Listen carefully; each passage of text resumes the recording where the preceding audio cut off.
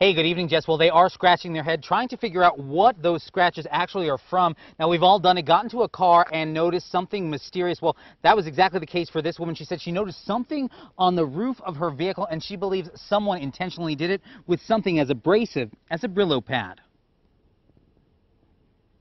I'm like everyone else, you work to pay for something, and you take pride in what you have.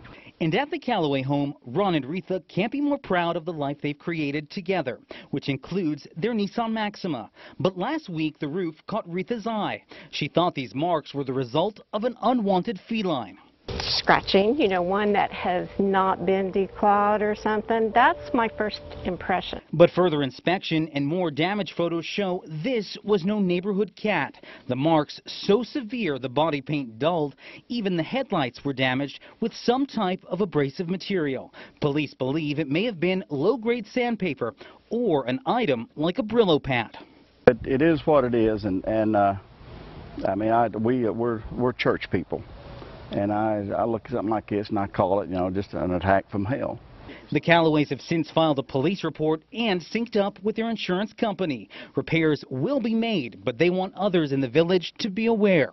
It's sad when you think somebody that has that much hatred or destruction in their heart to do something like that. I mean, I don't know of any reason why anyone would do that on purpose to us. I can't think of anything.